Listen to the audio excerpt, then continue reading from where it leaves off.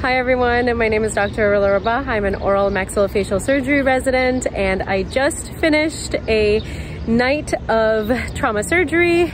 On Saturday, I am going to head home and get some sleep and then take you guys through a full 24 hours on trauma surgery weekend night shift call and show you guys what that looks like. I got home, I'm exhausted. I'm going to get to bed, and before I change out of my scrubs, I just wanted to show you my new favorite pair of URBANE scrubs.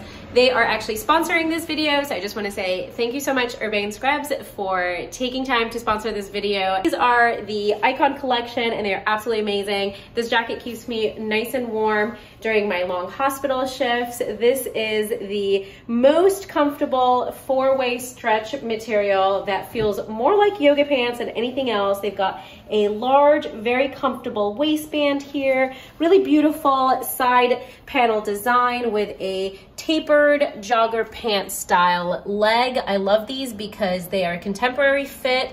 They look really nice and professional. They've got really nice wide pocketing. I put my patient lists in here. Lots of different pocket options. So you can get all of your gadgets in the right pockets. They have an ID holder, which I absolutely love.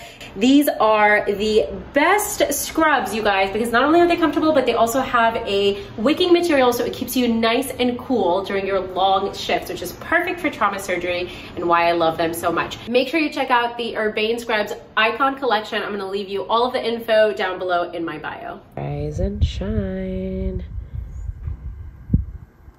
Good morning. So when I am working night shift on a weekend, I always make it a point to try and schedule something that still makes me feel like I have part of my weekend. And so I'm getting ready to go and grab brunch in my neighborhood because it's a beautiful, beautiful day. And so I'll do my makeup, I'll do my hair, and it'll just make me feel like I still have a little bit of my own free time this weekend, even though I'm working, and I get to enjoy a nice brunch before I head into the hospital. Always find time to walk this Flufferton on a weekend. We try to take him out a little bit longer than usual, walk him around on this beautiful Sunday before we go and grab brunch. Grabbing brunch outside, and we have a special guest that always joins us, Ozzy, when we are eating outside. It's a beautiful day.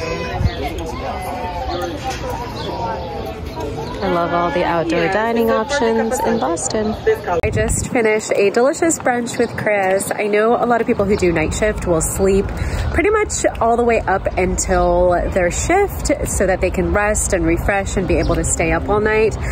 For me personally, I always sacrifice a couple of hours of sleep just so I can get up and feel like I have some part of my weekend left. That's really important to me. So really it's all about your priorities. For me, being able to get up and go to brunch, spend a couple of hours with Chris since he's off this weekend, and then go run a couple of errands so that I'm set up for the rest of the week when I'm back on day shift is really important. So I prioritize that over a couple of extra hours of sleep, but it really is all about your preference. I operate quite well on 5 or 6 hours of sleep. So I usually get home around 6 a.m. We'll sleep all the way until about 12. That's a nice solid 6 hours of sleep. I'll wake up at 12, sometimes a little bit earlier. It depends on what I have planned. And then I'll head out and go do something to feel like I still have a Saturday and Sunday. And once I'm closer to the time I go into the hospital, which is around 5:30, I'll start wrapping up, maybe slow down a little bit, go home, grab a cup of coffee, and just get ready for my night shift.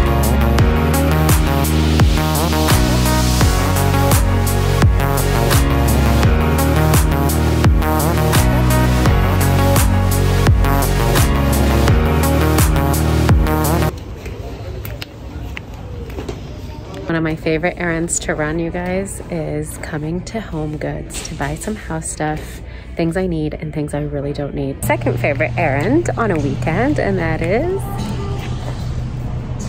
Trader Joe's. Alright guys, so we just got home. We had a really nice day out. We took Ozzy on a walk, we went and had brunch, we went to Home Goods, we went to Trader Joe's, so got all of my errands out of the way. I'm feeling pretty refreshed now. I have about an hour before I go into the hospital, so I'm gonna sit down and just unwind and kind of reset, so I am mentally and physically prepared for the start of my night shift tonight. I'll put some stuff away and then maybe just have a cup of tea and then get ready to go into the hospital at 5:30 p.m. So that's it, time for me to go into the hospital. I usually get there around 5:30 and then I get sign out from the day team letting me know everything that happened during the day that's really important, things that I need to do at nighttime, like post-op checks or following up on labs or imaging, anything like that. And of course, all of the new traumas that end up coming in overnight. Of course, it's summertime, and so unfortunately, traumas can be really, really crazy in the hospital because a lot of people are out and about, and so there's a lot more motor vehicle collisions, motorcycle accidents, and so every night in the summer can be totally unpredictable with just a couple of traumas to a lot and a lot and a lot of traumas. So we'll see what the night looks like.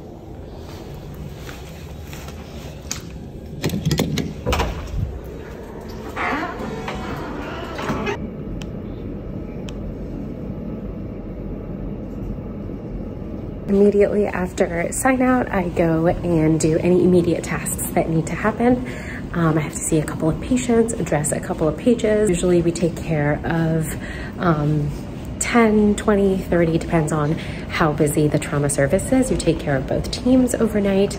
Usually there isn't anything that needs to happen that the day team can do, like discharges and admissions and things like that, except for traumas and acute care stuff. And so nighttime is really focused on taking care of the patients that are already here, as well as anything acute or any traumas that come in overnight. Some of the most common things that come into acute care overnight are cholecystitis, appendicitis, and people usually go to the OR sometime overnight to get these procedures done because it's always better to do them sooner rather than later unless there's some sort of contraindication.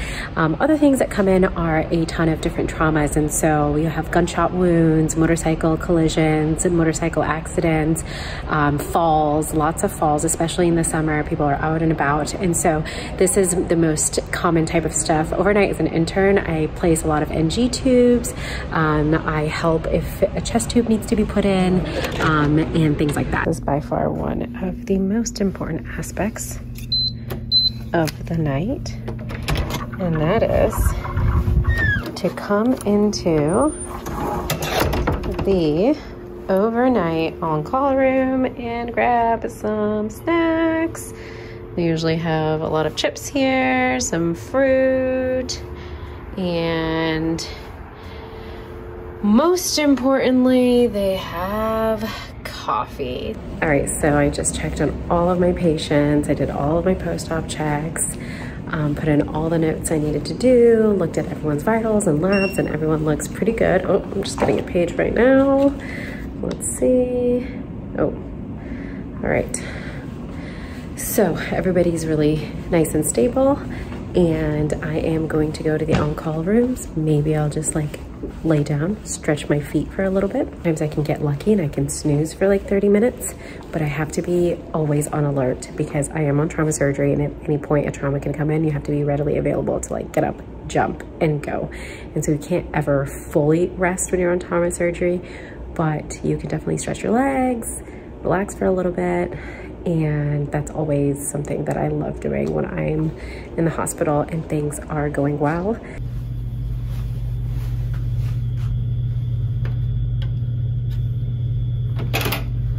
Okay, so this is the on-call room. It's a really fancy 5-star hotel. It's like I'm staying at the Ritz. But honestly, it's got everything you need. It's got some reading material if you're curious.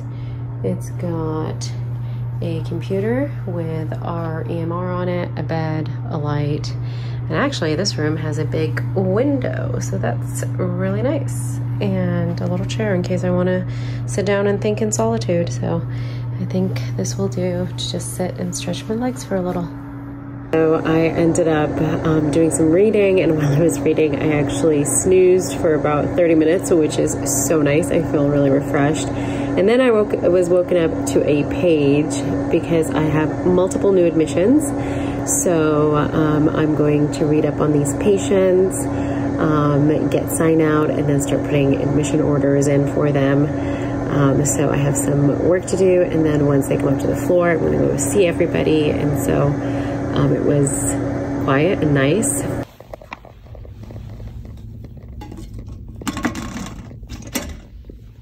About 4 a.m. Sign out is usually at 5:30 in the morning. So this is when I start to clean up the lists, put together the sign out emails, and make sure everything's in order. So when the day team comes in, everything's ready to go and I can sign out and then go home. All right, you guys, time to finally go to bed, and that's it. There you have it, 24 hours on trauma surgery weekend call. Thank you so much for watching this video. Don't forget, if you want to see posts like this and more, follow me on Instagram at 15 Blades. Comment below. Let me know what other vlogs you want me to do. Like this video and subscribe. I'll see you guys next time. Bye.